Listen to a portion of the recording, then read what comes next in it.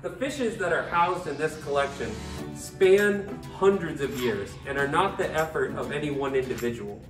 Thousands of ichthyologists all across the entire planet have collected and contributed to the collection here at the UMMZ.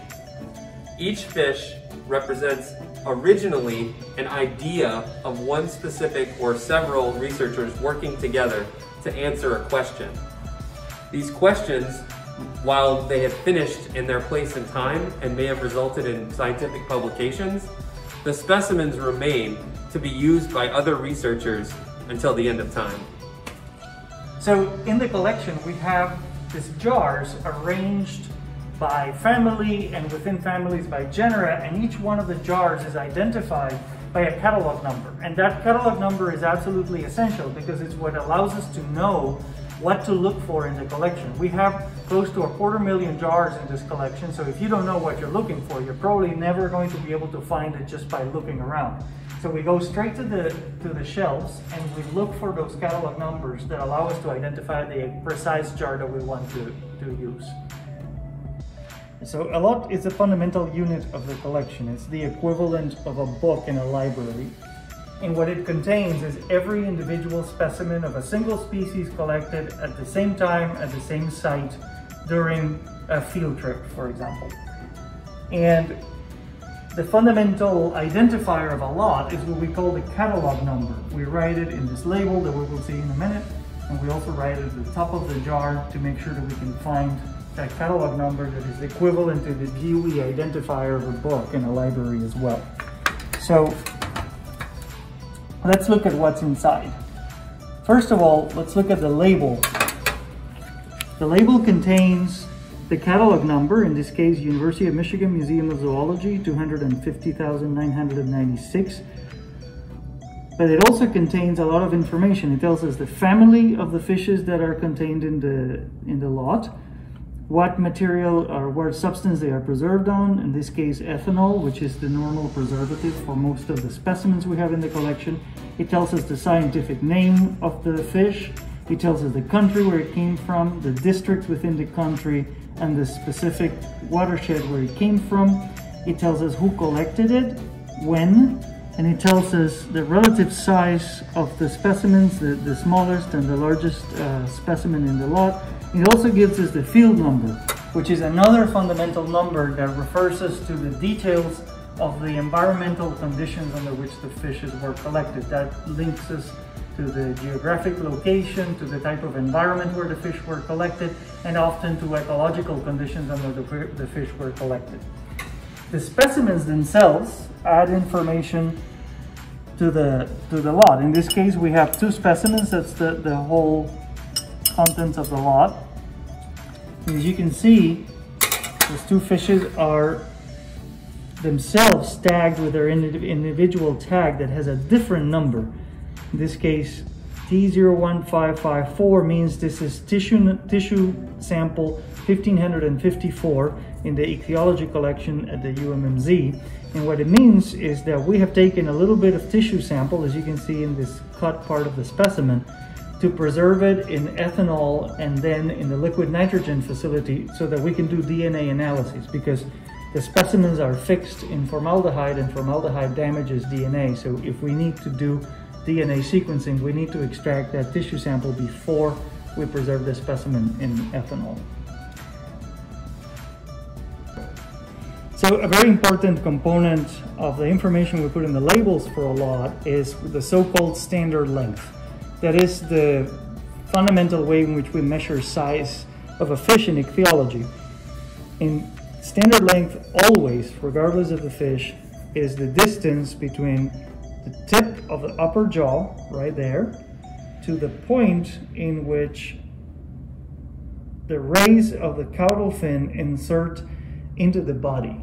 In technical terms, that's the insertion of the caudal rays into the hyporal plates of the tail. In practice, we usually identify, because if you wiggle the tail a little bit, you're going to see a little bit of a fold right here. So if you put the tip of your calipers in the fold, and then you go to the tip of the snout, we're seeing that this fish is 82.4 millimeters in standard length.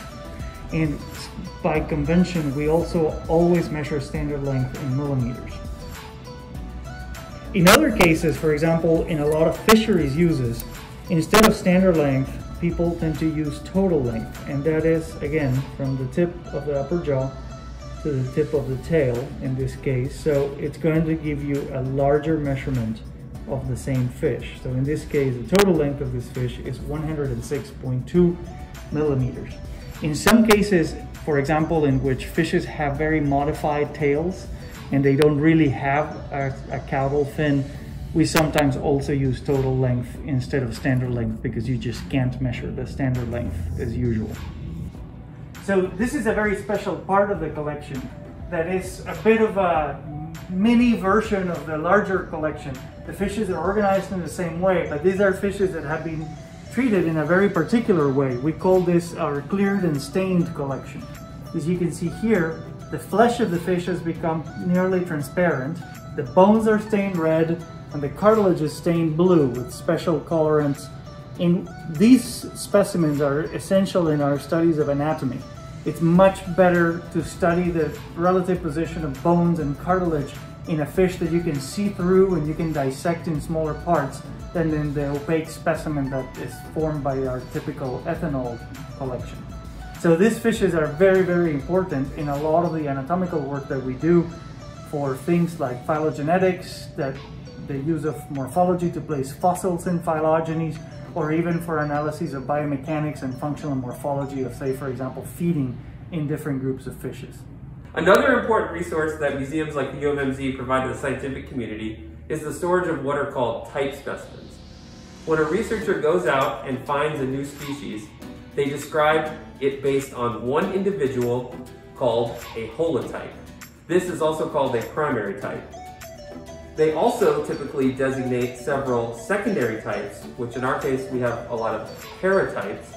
And the reason they pick multiple individuals that are designated as paratypes is to describe and document the variation in a species and to provide backups if anything should happen to the holotype.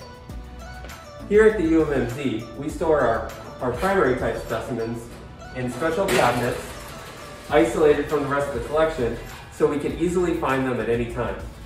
We also designate our primary type specimens with a red ribbon, and our secondary types are designated with a blue ribbon. This individual is a holotype of a loach collected in Southeast Asia, and this one individual is the representative of this species. So all species of Paracanthogobidus, all individuals of Paracanthogobidus triangulata are known and compared to this one individual. When we have very large fishes, they don't necessarily fit in a jar, and so we keep them in stainless steel tanks that allow us to have much larger fishes that we would always be able to do. And what Randy is pulling out right now is a North American gar. Our collection is particularly strong on North American fishes. So you can see a spotted gar right there. And another North American classic, a sturgeon right there. And each specimen also comes with a tag that's either sewn or attached through other means, that it usually has the scientific name, the tank number, which we have a special system for organizing our tanks, and the locality, and usually some size information or catalog numbers. And in this case, this number on this tag corresponds to a voucher list on the outside of the tank, which contains a catalog number, locality, collector, etc. We also store specimens that have been dried, similar to this strange beast, which is typically sold in strange gift shops all around the world as a mermaid or a sea monster. But in fact, it's actually a guitar fish, which is related to skates and stingrays. We also store components of fishes that are kept as trophies, like this sawfish rostrum, which is basically the nose of a sawfish. What's really interesting is how long these things keep for. This particular rostra was collected in 1858 and was kept as a trophy. What's even more interesting is that researchers have developed a technique now to take skin samples from these to compare sawfishes living today to those living in the past from specifically materials like these that are stored in collections. In addition to the dried specimens, we also keep skeletal components. So things like shark jaws. So these are carefully dissected out from a shark specimen in order to keep the teeth and jaw structure together for researchers to use, because a lot of what shark biologists use are teeth when it comes to shark biology. And finally, we also store skeletal material, disarticulated skeletons of specimens inside boxes. So this box would be similar to the jars that we've already seen in the collection, in that you have a specimen inside of a container. It contains a catalog number, the genus and species, information about the locality, who collected it, and when.